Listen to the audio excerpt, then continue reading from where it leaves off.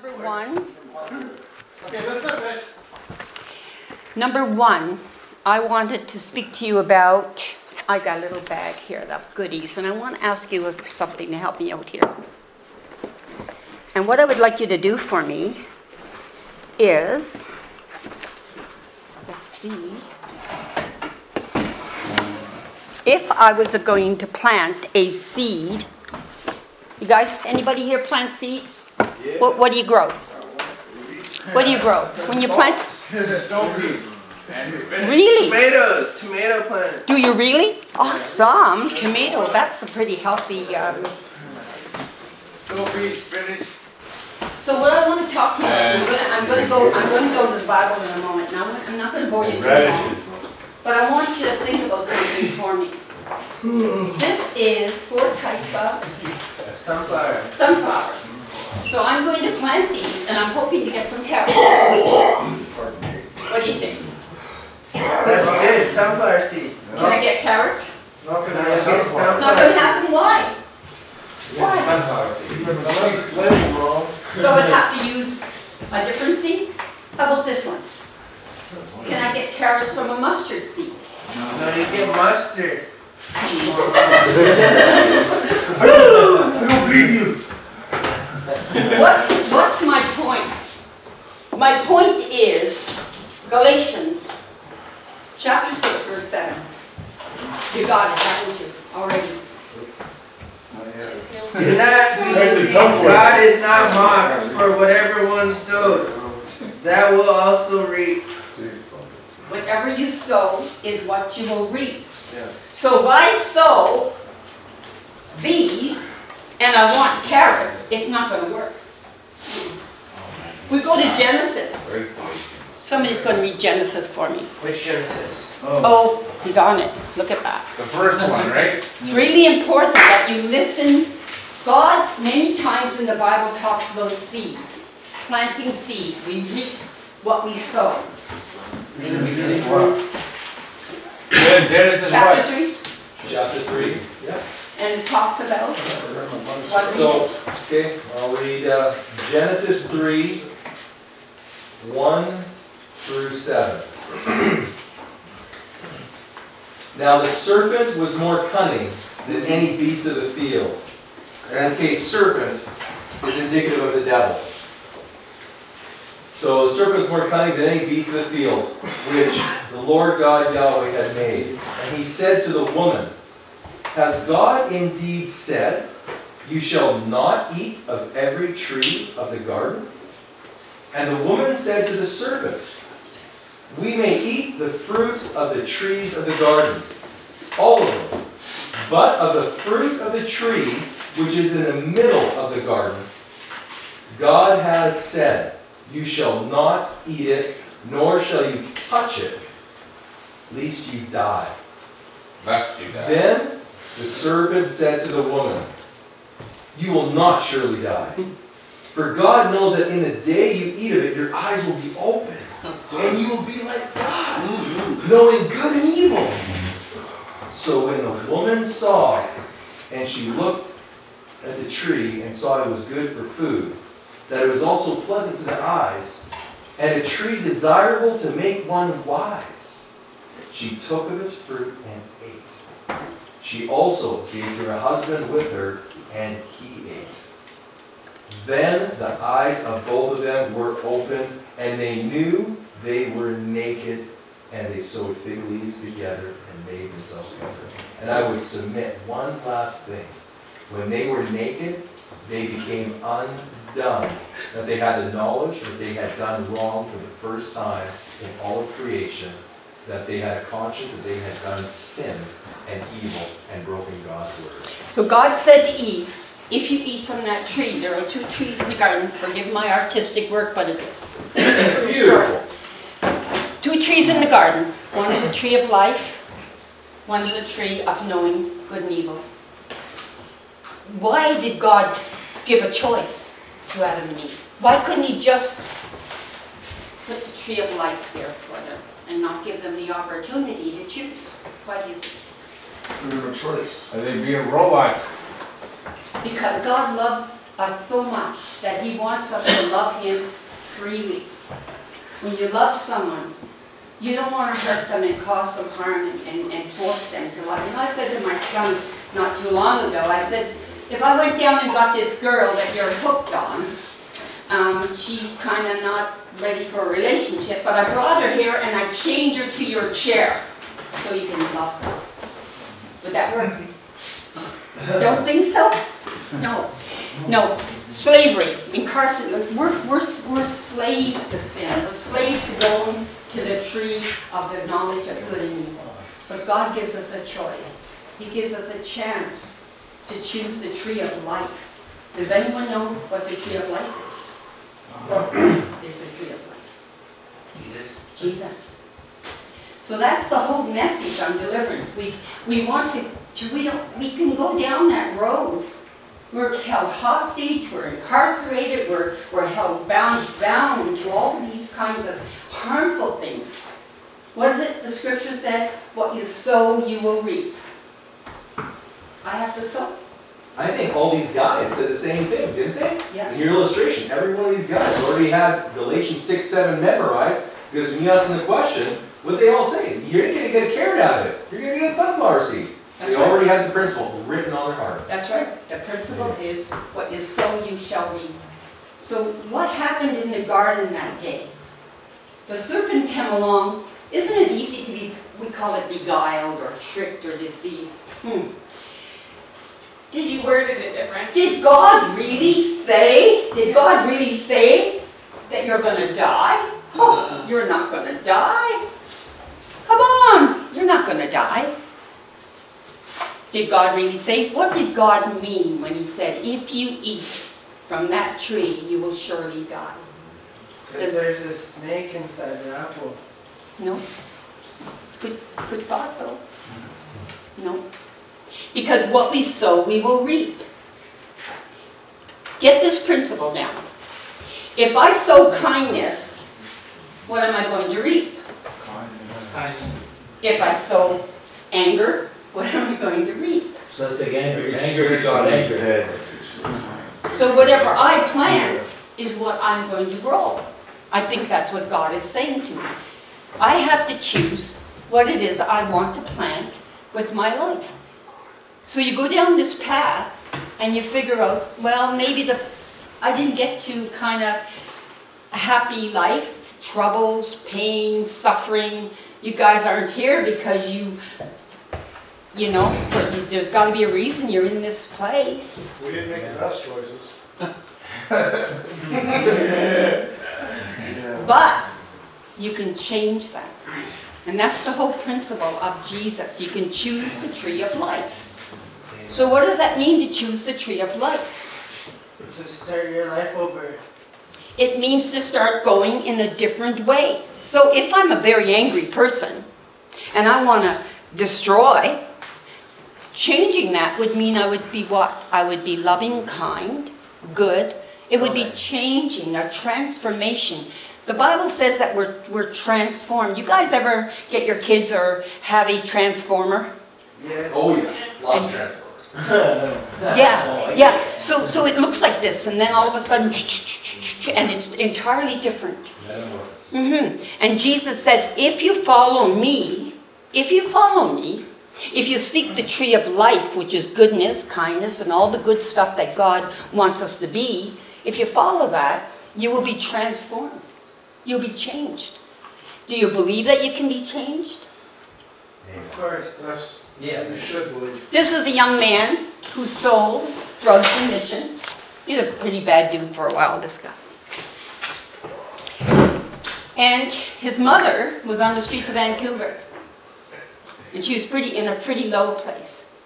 She went out one night, they had some hot dogs available. She thought, well, I'm hungry, I'll go get a hot dog. But in the process of that, she heard about the transforming love of Jesus Christ. She heard about Jesus, who hung on a cross and was brutalized to save her soul.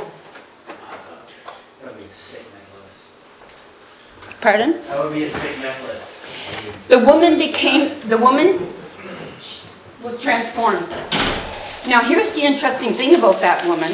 It's the mother of this young man. Do you see this beautiful Bible I have, this cover? Yeah. This woman, who was on the street of Vancouver, got Christ in her life, turned around from the life she was living, but she is the chief at Haida Quai now. Did I pronounce that right? Haida Quai? Yes. She's the chief there. Wow. This is a cover she made me. It's all leather. I just treasure it. But she said to God, she had gotten Jesus, and she said, I'm not going to be a chief. I don't want to be with those people. And God put in her heart and her mind, those are my people too. They're my people too.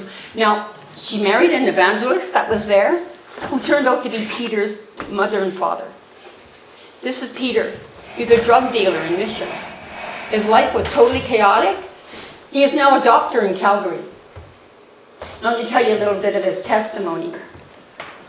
When he was little, he saw a car flipped over in water, and he was with his mother, and the people drowned. And he said, that'll never happen to me, Mom, because I'd get out of that vehicle. Never. One night, when they were out doing their business in Mission, the car went out of control and ended up in water, and they were drowning. He was drowning. His testimony's in here. You're welcome to see it later.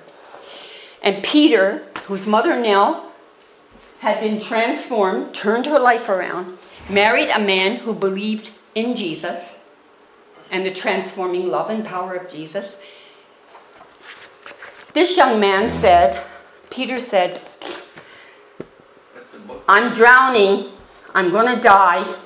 So if this thing is real, this Jesus thing is real, my Father's God, and you saved my life, I will let you transform and turn my life in another direction. Peter is so testimony today. He's a doctor in Calgary. This is a powerful book. 3 pounds of fat equals your life and destiny.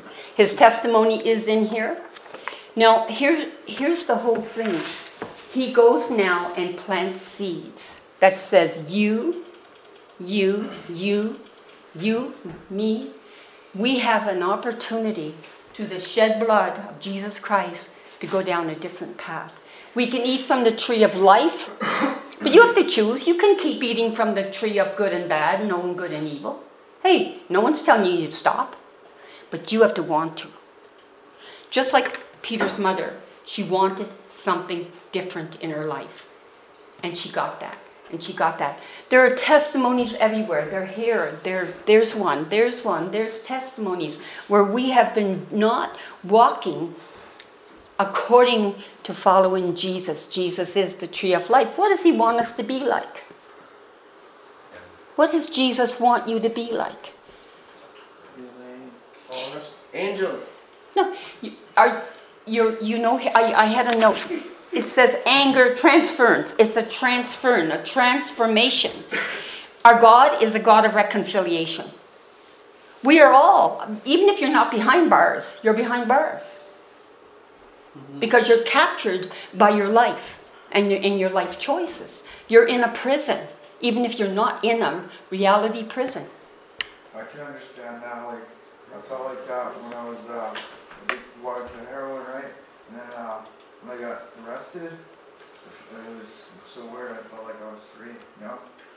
Felt like you were? I felt like I was free because they tried to bail me out, and then I messed it up, and then the next time they tried to bail me out, and I just told them just leave me in here because like save you from yourself, yeah, right?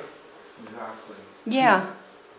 You know, that is the answer I haven't heard in a long time, is Jesus died to save us from ourselves. Because we can't do it. We need someone greater than us, greater than our spirit and our own selfish nature and desires to do it. I love that testimony. Thanks for sharing that. Yeah, when I go to jail, God talks to me, and that's when I feel free. Nothing can really hold me because... Even behind bars, even when you're locked behind bars, you can have a freedom.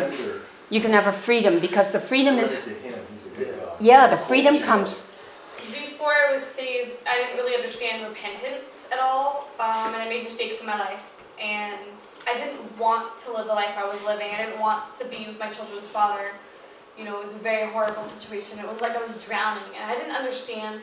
You know, I made choices to stay with him because we had children, and I thought that's what God wants me to do because, you know, we weren't married, I sinned, and now we have kids, and so I thought I had to continue on that path. I didn't realize that repentance is you say, no, that's wrong, and you could get up. I could get up and leave that relationship and raise my children truly the way God wants me to.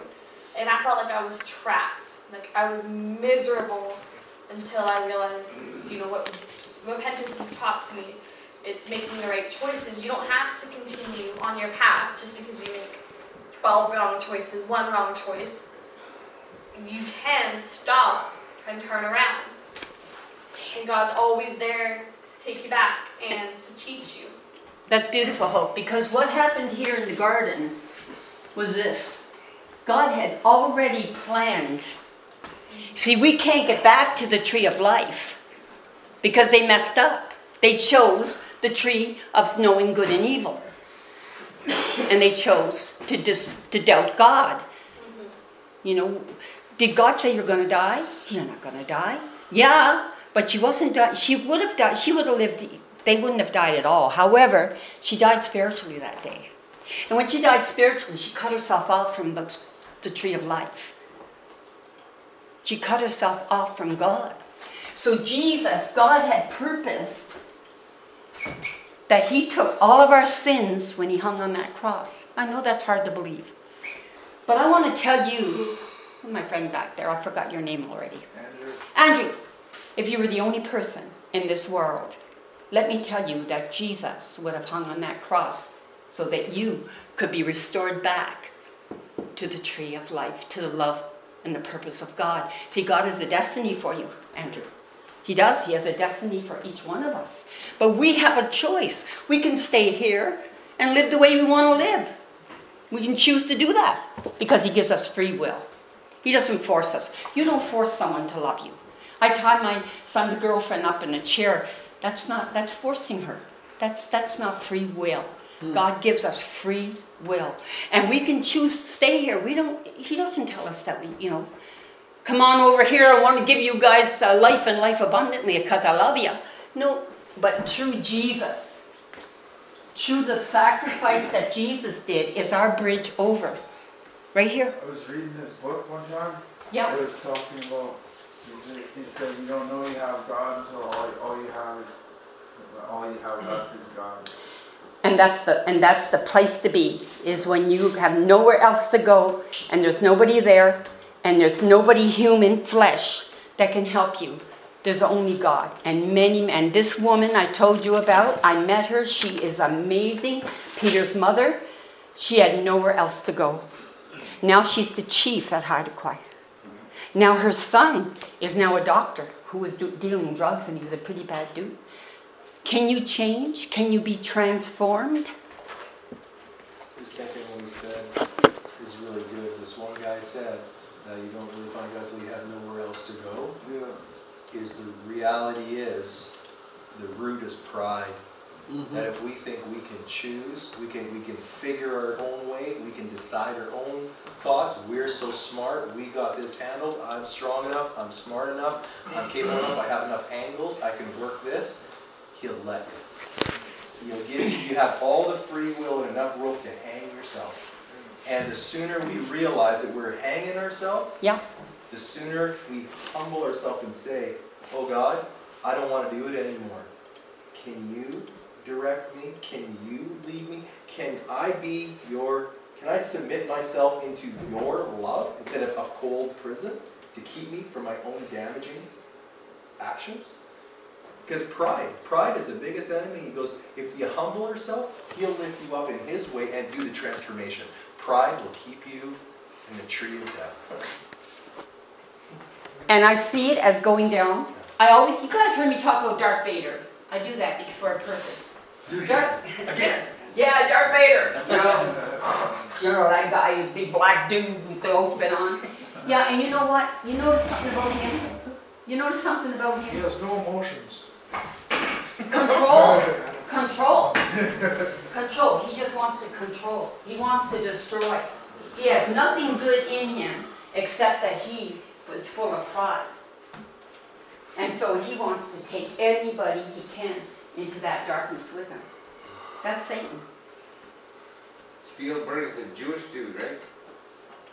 Pardon? Spielberg. He's a Jewish dude. George Lucas. So- Oh, George Lucas. So Spielberg is too. who is the guy with the lightsaber in the movie? There's Jedi. lots of them. Yoda. Luke Skywalker. There's Luke Luke Skywalker. Skywalker, Obi-Wan Kenobi. Who takes on in the dark, right? And I know that's a simple way to say to you, you have to choose. Either I follow this way or I follow this way, but nobody's going to make the choice. And if you get tired and sick and tired enough, why has this program worked over the years? Okay, let's go there. Step 1. We admitted we were powerless over alcohol, that our lives have become unmanageable. Step 1, Romans chapter 7, verse 18. I know nothing good lives in me, that is in my sinful nature. For I have the desire to do what I do, but I cannot carry it out. There's a force, I want to do Verse what's right. 18. Yeah, Romans 7, verse 18. You got it? What is that? Romans chapter 7, verse 18. I'll give you guys get ready. I'll give you another one, step 2. Who wants step 2? Philippians chapter 2. Came to believe that a power greater than ourselves could restore us to sanity. Philippians. Chapter 2 is God who works in you. I'm just going to give a few of these out. Step 3, Romans chapter 12, verse 1. Somebody get Romans What chapter happens to 12, verse 1. Philippians? And know his will and approve what is excellent, because you are instructed from the law. Which one did you read? Romans Chapter 2, verse 12. 18. Romans 2, Romans 12, what? yeah, 7, 18. Chapter 7, 7, 18. What? You're going to read Going all Romans, over. Romans chapter 12, verse 1. What? Yeah. I appeal to you, therefore, brothers, For I know nothing. by the mercies of God, to present your bodies as a living sacrifice, holy and acceptable to God, which is your spiritual worship. And step 3 says you make a decision to turn your will and your life over to the care of God. I'm not going to read all these, but I made a couple of copies. Step 7, humbly ask Him to remove our shortcomings. Who wants to read 1 John 1:9? 1 John is way at the back. I'll read Romans chapter 7, 18. Okay? For I know that nothing good dwells in me, that is in my flesh. For I have the desire to do what is right, but not the ability to carry it out. Only with God's help. Yeah. Because we were programmed to go in that other direction. Pride. Okay. Pleasures of life. You know, we have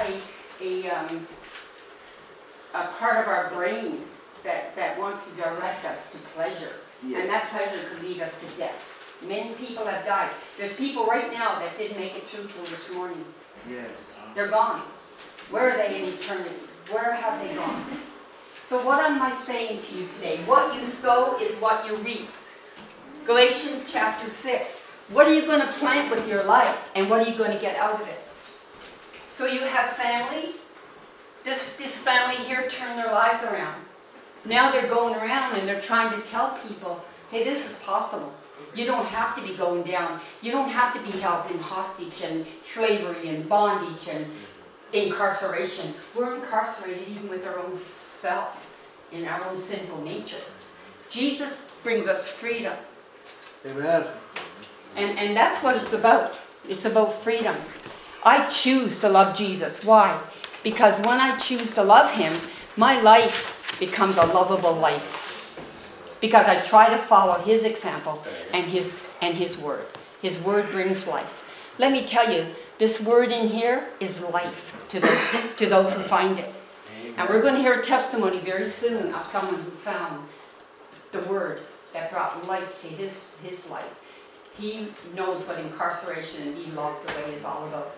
So you guys you get my message here. What do you sow? And whatever you sow is what you're going to get. So if I sow kindness and goodness, I'm going to reap that. If I sow mean and judgment and criticism, what am I going to get back? Criticize and judge. It's going to come right back at me. It's like a Yeah. So you guys, spiritual awakening as a result of the steps, I had a very deep anger at my father. Very deep anger. And I didn't know it because it was locked into almost like a vault within me. When I did the steps, faithfully, I didn't want to do them, but I had a lady that, you listen to her or else. And I did the steps just to get her off my back, but I found out that I had an anger inside of me for my father. And I had a spiritual awakening that I saw my father in a dream, and I saw him in the middle of a room, and in this dream, I wrapped my arms around him, and I felt for the first time a hug, a love from my dad. I believe it was 3 years later that I went home to Nova Scotia and found my father, my sister and brother that were there, and that dream, that spiritual awakening became a reality. I had my dad in front of me, my arms around him, and the most beautiful feeling of love that I'd never known in my life. Jesus has the ability to take the damage of our life and turn it into something beautiful. Amen. Amen. I can only testify to you that we're no different than you are. Nope. We're no different. We're human flesh. People get me annoyed. Do you think I don't think thoughts like, whoa, boy, man, if I were back in those days, woo, you wouldn't be standing there. But God says, love the ones, love those people who hurt you. Here's something interesting. Say you want to say something very mean to me. Very mean. And instead of me standing here and saying, hey, come on, come on. No, what have I said to you?